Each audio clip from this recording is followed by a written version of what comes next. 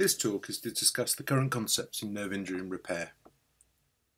We'll cover the pathophysiology of nerve injury, how to clinically assess an injured nerve, the role of surgery, and the reconstructive ladder.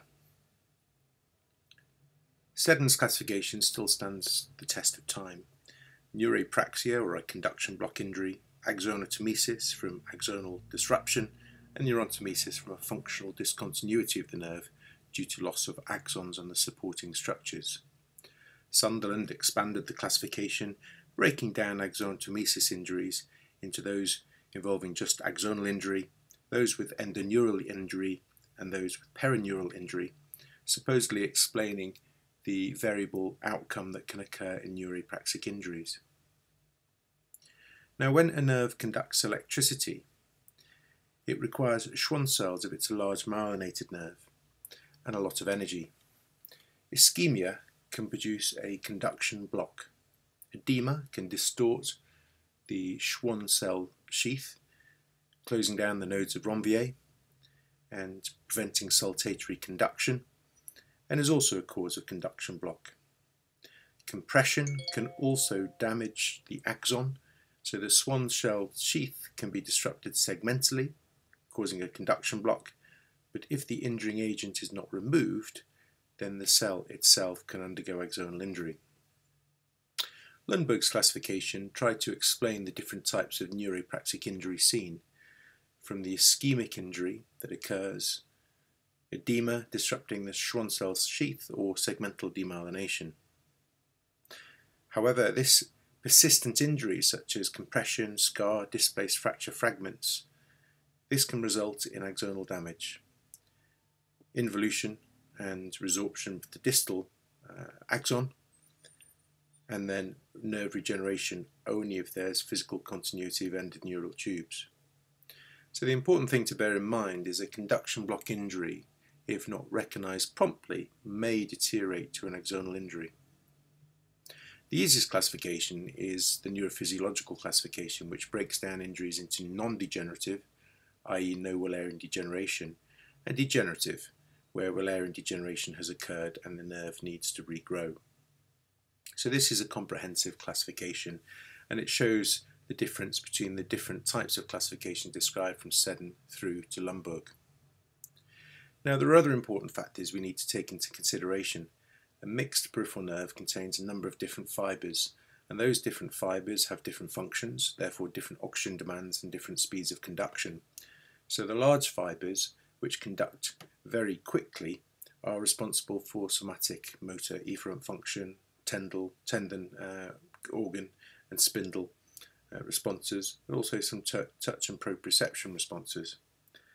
These require significant amounts of energy, and in order to reduce the energy demand, Schwann cells invest the axon, creating nodes of Ranvier. At these points, the voltage-gated channels are clustered, and the total ATP expended per action potential is therefore reduced. Losing the Schwann sheath can disrupt conduction along segments. The smaller fibres aren't reliant on Schwann cells for conduction, although they are intimately related, as you'll see in this slide.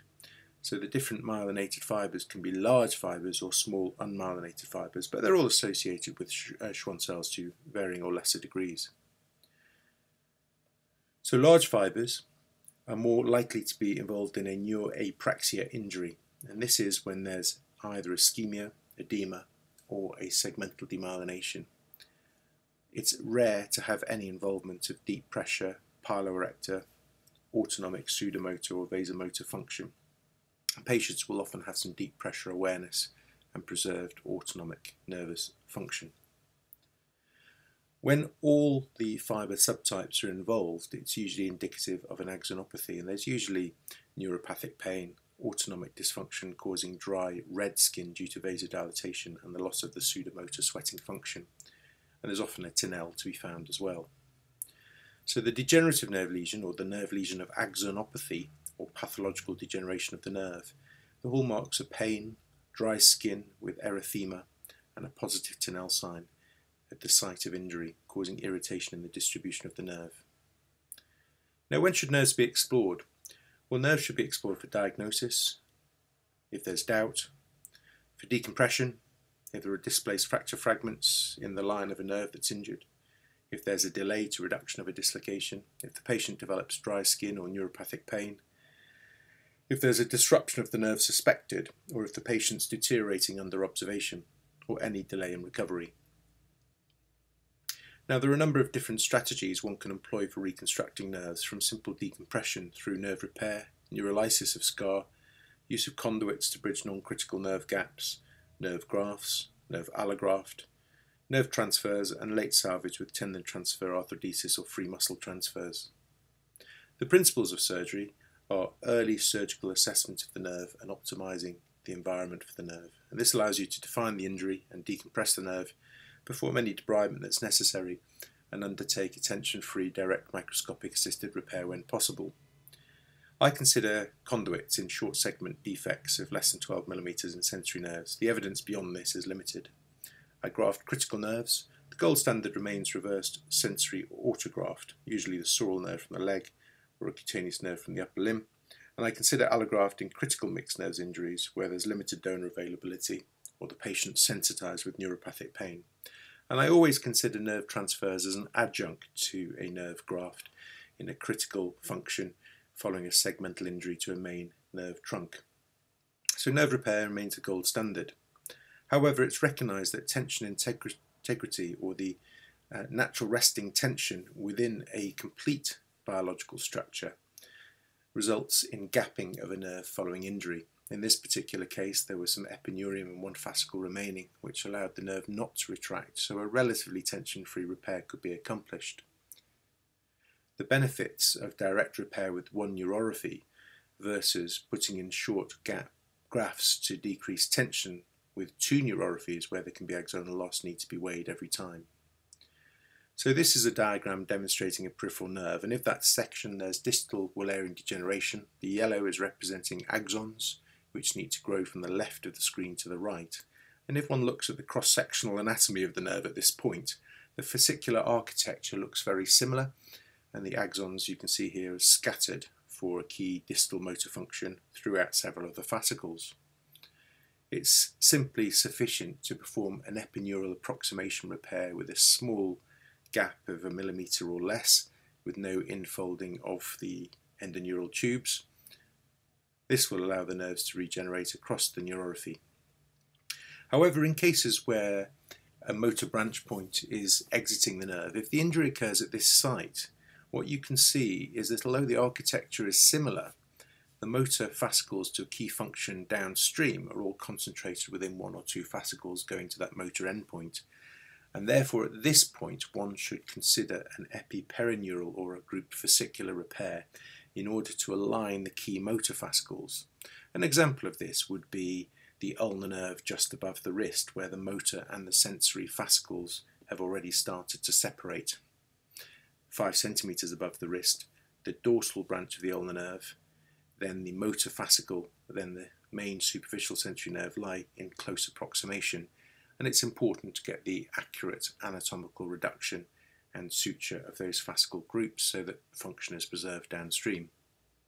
The rest of the nerve can either be repaired with a group fascicular repair or an epineural repair, and this allows the motor axons to regenerate down the target. Now the gold standard remains nerve repair with a microscope, and this is for a nerve without a gap. Here simply placed sutures can be graded and the quality of the repair can be assessed.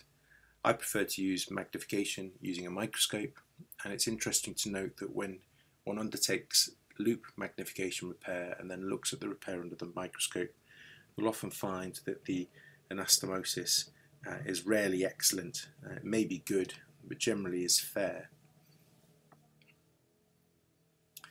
So one of the options we have is to prevent axonal escape at a repair site and minimizing sutures. So a nerve can be sutured, and then a connector or a conduit, in this case this is an Axoguard connector, can be placed around the nerve and sutured remotely. And this can detension the repair site. It may prevent axonal escape, and it may prevent scar tether at the site of neuropathy, and judiciously placed sutures could reduce the total number of sutures needed at the nerve anastomosis site. therefore reducing fascicular distortion and scar. It remains to be seen whether connector-assisted repair without sutures at the neuropathy confer advantages or not, and this is something that we're trialling at the moment. Previous studies have looked at this, including one of the papers by Berkstein looking at the median and ulnar nerves in the forearm. However, there were significant gaps that were left. Now, when there's damage to a nerve, it's important to debride the nerve. As one debrides the nerve, we create a gap. But it's very important to consider that the debridement is adequate. If there's a failure to debride back to fascicular structure, then inevitably the outcome will be compromised. But by debriding back, we may end up in a situation where the gap is longer, and we know that long gaps beyond 5 or 6 centimeters do very poorly, and we may of course be limited by our donor sural nerve. If it's a small gap in a non-critical digital nerve, it's possible to bridge this. So this is not a border digit, and a small gap of perhaps 5 to 12 millimeters could just be bridged quite comfortably, and this can result in reasonable functional recovery. However, larger gaps and gaps in critical nerves tend to be bridged using cables of autologous sural nerve. Now, the sural nerve has lower endoneural tube density than the parent mixed motor and sensory nerve that's being grafted, and all this connective tissue provides a barrier to scar. But the sural nerve, by use of cables, can revascularize well. Large main nerve trunks, if they're used, end up with necrosis at the centre and don't get populated readily by Schwann cells from the host. And this is one of the problems when using allograft. So reverse sural cables placed in a gap within the ulnar nerve are some 5 to 6 centimeters, loosely approximated, but the most important consideration is here. As soon as one creates a gap in a nerve, no longer do the fascicles represent each other anatomically, and this is because there is constant interfascicular branching, so it's not possible to anatomically directly repair fascicle group to fascicle group. And this is where processed allograft has been used just to provide a scaffold for axonal regrowth. Now, one of the problems about using autologous donor nerve, such as a sural nerve, the patient may need to have a general anaesthetic, might need to be repositioning, a second scrub team, longer operation, risk of deep vein thrombosis, may need an overnight stay. So I do use the sural nerve where I need lots of length, and sometimes I use both arms and sometimes both legs and one of the arms in patients with a severe brachial plexus injury, where we may use medial cutaneous nerve of arm and forearm, plus the superficial radial nerve if we're reconstructing a lot of the brachial plexus. However, for short gaps in the upper limb, I'm reluctant to use the sural nerve because of the morbidity. And this is just an example of the painful symptomatic sural nerve neuroma that prevented this gentleman driving for 4 years. And this had been for a 2 centimeter reconstruction of a common digital nerve. Now, the Avance nerve allograft is processed human nerve tissue, and it's prepared in such a way that it's between branch points and toxic proteins within the basement membrane that prevent axonal regrowth or enzymatically depleted, as is cellular material. And it comes frozen with a shelf life of a couple of years, and it comes in a variety of sizes and can be trimmed to size, so one doesn't need to compromise on the debridement. This is a case of a patient who's already had a brachial plexus reconstruction 3 months after polytrauma for a lateral cord, but the lateral head of the median nerve was not conducting, and he had an injury to the forearm with open fracture of the radius and the ulnar. And unfortunately, it had not been recognised that he had also got an injury to the median nerve at this point. We had to delay exposure because of the delayed union of the plates and the risk of infection while we were letting the soft tissue settle down. But surgical grafting was undertaken at 6 months, and there was obviously a neuroma established at the proximal end, and the distal end obviously has swelling from gliosis. Once this is debrided, and I use neurotomes, it's possible to measure a allograft. In this case, we took a 7 centimeter by 4 to 5 millimeter allograft, and we just trimmed it to size, leaving a 6.5 centimeter allograft in place. that was tension-free with the wrist and extension. So there's no donor morbidity, and the technique can be done with isolated limb anaesthesia. The benefit of this technique is debriding the nerve to the size one needs, not compromising on the debridement, but they are expensive. The question is whether longer lengths perform as well, and this is subject to a registry study, and larger dimensions than the 4 to 5 can end up with poor revascularization and central necrosis and scar. So currently a 70mm by 4 to 5mm diameter is the largest that's being marketed and monitored in registry studies. So my personal view of allografts as of 2017, I undertake a significant number of nerve graft reconstructions, but the nerve allograft I reserve for complex cases with failed primary surgery, limited autograft, a long-standing painful nerve defect and anticipated poor outcome, patient choice, a refusal to accept an autologous graft, or if a patient's exquisitely sensitized from neuropathic pain where I'm reluctant to give them a second nerve injury site to harvest the donor nerve. Here are a few cases. So this is a patient having a salvage reconstruction for a failed critical digital nerve repair to the ulnar digital nerve of the thumb using a small allograft. And this is a patient with a iatrogenous injury to the common digital nerves, take off from the median nerve at the time of carpal tunnel surgery, delayed referral to us, established neuromas and sensitization, and so we undertook allograft reconstruction. This is another very large gap in a patient who's got an extensive lower limb injury with no donors available, with frames on both legs, and therefore we decided to use an autograft in order to try and bring sensation back to an anaesthetic foot. In this particular case, the length of the gap was such that we needed to buddy two allografts to each other, so creating a triple neuropathy, which could be a further barrier to successful reinnovation. Now, a word on grafting and a word on repair. This is a blast injury with a brachial artery reconstruction, a median nerve graft, and an ulnar nerve transposition and direct repair.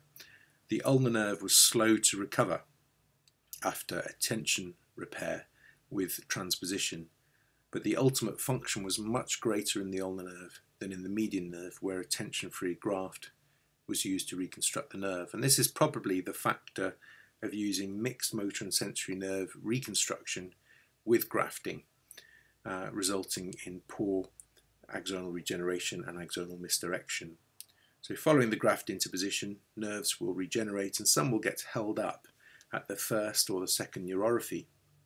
And some nerves that actually cross both neuropathies will be non-functional because a motor may end up in a sensory endoneural tube or vice versa. And this is even despite neurotropism and neurotrophism. So the net effect is very few nerves regenerate.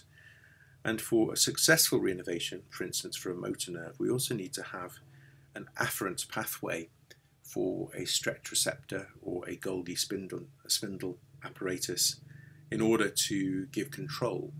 And so it's no wonder that in these major mixed nerve trunk injuries where there are multiple different subfibre types that the functional outcomes are poor. So my principles of nerve surgery include that when I'm grafting, I consider allograft, but I also consider nerve transfers. Nerve transfers should be for critical functions. They can be done for non-reconstructable lesions such as brachial plexus avulsions of roots. They can be done if the bed for surgical reconstruction with a graft is poor. If there's a proximal lesion such as a very high ulnar nerve lesion, I will undertake a distal targeted hemi end-to-end nerve transfer for intrinsic ulnar nerve function. They can be used as a critical function adjunct to a mixed nerve graft if a patient presents later, if your primary surgery has failed, and also can be useful if there's insufficient autologous graft available. Now sometimes it's not possible to undertake nerve transfers when there are multiple nerve roots injured. Nerve transfer results on having some intact neural pathways that can be used, so it's ideal in the partial plexus injury, but isn't of much use when someone has a total plexus avulsion injury such as this.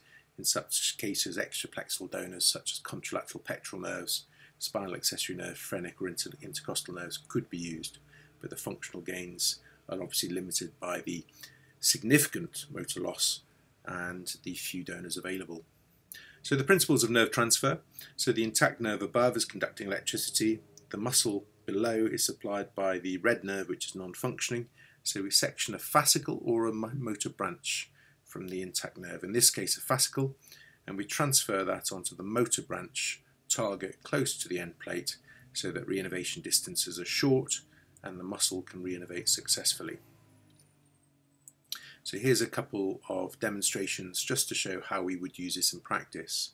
So for a very high ulnar nerve lesion at the elbow, I would undertake a synchronous surgical Martin-Gruber anastomosis using an anterior interosseous nerve augmentation. So here's the anatomy. The ulnar nerve is injured at the elbow region.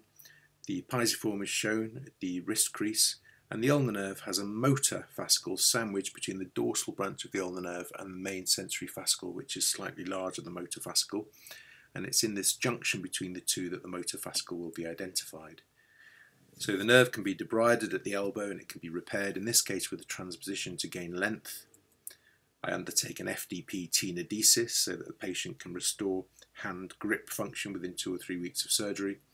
And if the surgery is performed early, I would do some stimulation just to confirm motor and sensory fascicles. It must be remembered that clinical examination is critical. If there is no intrinsic function but the patient is less than 7 days from injury, then this interruptive stimulation can be used to target the motor fascicle.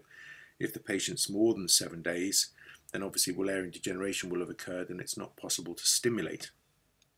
If the patient has any motor function preserved within intrinsics, then this technique should not be performed, as they will have an anatomical Martin-Gruber anastomosis already, and this technique is not necessary. What we do is we map the target fascicle and we split the target motor fascicle. In this case, the 2 yellow groups are sensory nerves. The motor fascicle is then split and 1 fascicle is selected, that fascicle showing on stimulation all intrinsic function, and then we harvest